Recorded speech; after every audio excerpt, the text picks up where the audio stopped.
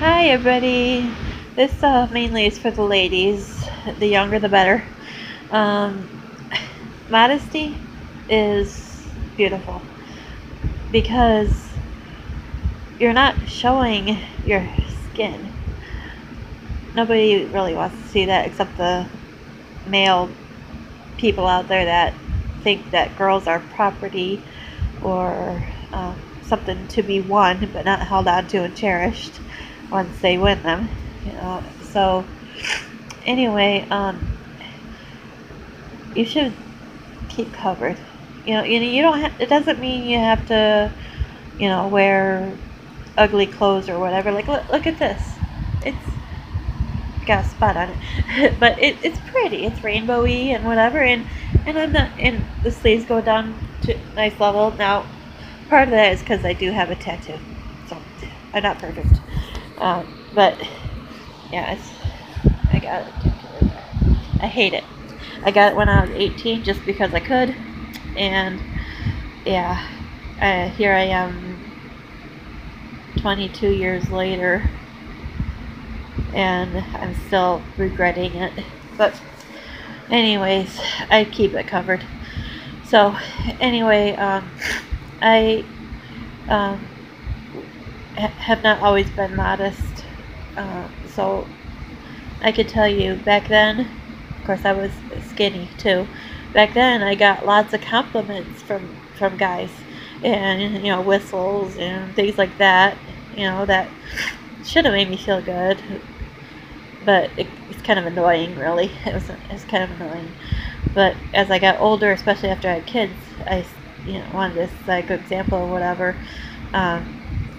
I also was heavier, so I cover it up more, and I mean I will wear shorts in the summertime.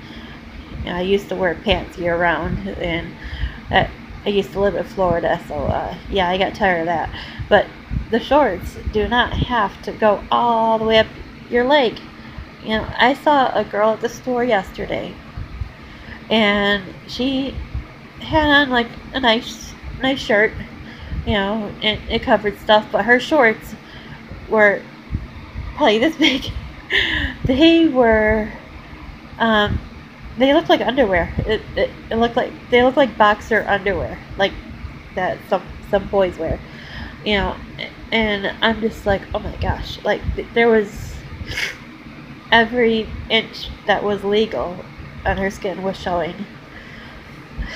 Meanwhile, I guess it was her sister, was next to her, and she had jeans on all the way down, and they were, fashionable because they had holes in them all the way down. But I mean, that's fine. That's okay, but much better than the other. But her sister was prettier, and if I was, to be the judge of that, her sister was nicer to look at, and from a decent guy's point of view, that's what they would say.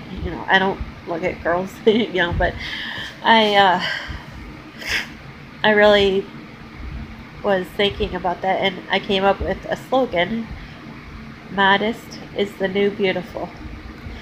Because I know guys shouldn't be looking either, but they won't if you don't give them anything to look at, So it's kind of a two-way thing. So anyway, I wanted to make a video, and I want to say I'm proud of my son Zach, because he does not like seeing a girl with like a low-cut shirt or high-cut shorts or things like that. He doesn't want to see all that. In fact, when he was younger, one time, I'm kind of glad she didn't hear him, but a friend of mine was talking to a friend of hers, and she had a low-cut shirt, showing too much, in our opinion.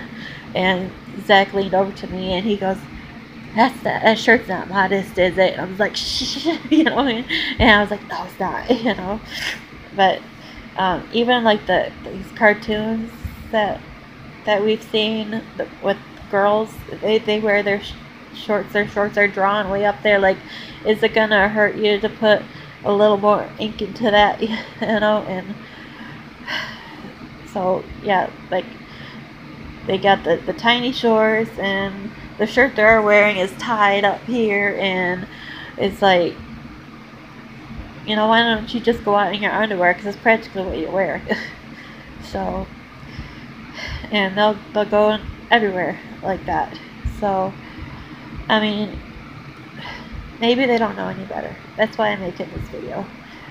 If you want a decent guy to find you and cherish you, preferably a Christian guy, a true Christian guy, not just one that says he's a Christian and doesn't act like it.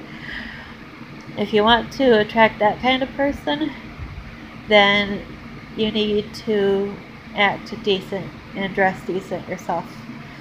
So, what kind? Do you want to be a magnet that attracts, jerks? Or do you want to be somebody that attracts somebody who's good on the inside? And I always say that nerds make the best boyfriends because a nerd or a geek, they might not look too good, they might be a little odd, but they are loyal as can be, and they're smart, so they'll probably end up with a really good job, and so they can support you and support a family. So yeah, go find yourself a nerd, a Christian nerd. And that is my advice. I wish I could go back and tell my younger self the same thing, but honestly, my younger self probably wouldn't have listened anyways, so, because I knew everything back then. So yeah, people these days, these young people, they go into college with a degree already because they got it all figured out. Yeah. I didn't go to college, but I want you to know, college is not a place to do everything you were taught not to just because your parents aren't there. It's somewhere to improve yourself for your future and to learn and to work hard, even if everybody else is, drinking and whatever. You rise above, because one day they'll probably be working for you when they flunk out of college and you pass and you're the manager, owner, whatever of some place, and they need a job. Those party animals are going to come crawling to you, probably with a kid in tow, maybe, and they're going to be asking you for a job. So that's why it's important to take education seriously, especially education as expensive as college is here in America. Oh my goodness. So yeah, that's a place to go in and be a light and be a good example of what modest is and what mature is and what hard work looks like, and getting and bettering yourself. So anyways, I know I probably am not one to preach, because I've been really immodest in the past, and anybody that sees this and knows me is gonna possibly want to tell everybody that, just because people like to dig dirt up on people, but I'll dig it up myself. Okay, I did things I'm not proud of in the past, haven't we all? What matters is how I act now, and that I've repented of my past, and I know that I'm forgiven because I am a child of God. And if you want to be forgiven and be a child of God, all you have to do is ask. Tell God that you admit you're a sinner and you want forgiveness. You ask for forgiveness and thank Him that Jesus paid the price for your sin, which is death, so that we can all be in heaven, the ones who believe in Jesus and accept Him and be baptized. Peter said, repent and be baptized, every one of you. And that was for who he was talking to, and anybody in the future, any future Christians. So I just letting you know about that. It's open to anybody, no matter what you've done, no matter how bad you think you are. God could fix it. God could change you, just like He changed me, and just like He's changed millions and millions of people throughout history. So there's a song that says, there's room at the cross for you. Though millions have come, there's still room for one. There's room at the cross for you. So, unlimited space, unlimited access. You can pray anytime, anywhere, and it doesn't have to be a big, oh Lord, blah blah blah, last for an hour. I prayed once and I saw immediate results. Well, more than once, but this one example is when I was a foster child, but my foster mom, we were riding somewhere, and she was driving, of course. I was 14, and I was 17, and we were driving along, and somebody started pulling out of their driveway, and my foster mom saw that, and she hit her brakes, but that other car kept backing up, and it looked like we were going to crash, and I said, God help, and immediately both cars stopped, the one I was in and the one that was coming. Immediately, and like a nanosecond, and I was amazed. My foster mom was amazed. She was a Christian too, and it's just like that's all I had to say. God help, and there was no, dear Lord, it's me, Jessica. He knows who I am. I'm His baby. He's seen me since I was conceived. Just a little pinpoint inside my mother somewhere, way in there. He knew me then, and He knew me before then, because the Bible says, it has God saying to, take Jeremiah, I knew you before you were formed, before you were even born, I knew you. And so I believe that we actually come from heaven and are sent to earth with a mission, but we don't know the mission until we turn to God and seek Him, and do your studying and stuff. And I've been listening to a lot of preachers on WMPC, where it's the radio station of my church actually owns it, and you can listen WMPC.org, and anywhere in the world you can listen, and our church is on there live every Sunday at 10:30, and then on most Sundays at 6 p.m. There's a PM service, unless something comes up like bad weather or some holiday or something. Like on Mother's Day, they probably won't have an evening service. But so tomorrow 10:30 will be on. I have tried to live stream there. This phone doesn't like live streaming. I need to get a new one. So anyway, I am going to be there at church tomorrow, and I'm in the choir, and I do believe you're going to be singing tomorrow, so you'll get to hear that. And then I think the week after that, well, whenever Palm Sunday is, the choir is going to do, with the drama team, the Easter show. So it's called the cantata. So an Easter cantata, and then we have Christmas cantatas, and it's all live on the radio if you're local, and on the internet from anywhere in the world. You can see it. So it's 10:30, not just any time. It's 10:30 Eastern time. So I am in Michigan, so we're in the Eastern time zone. So 10:30 EST is when church is, and 6 p.m. EST. So it might be 10:30 p.m. where you are.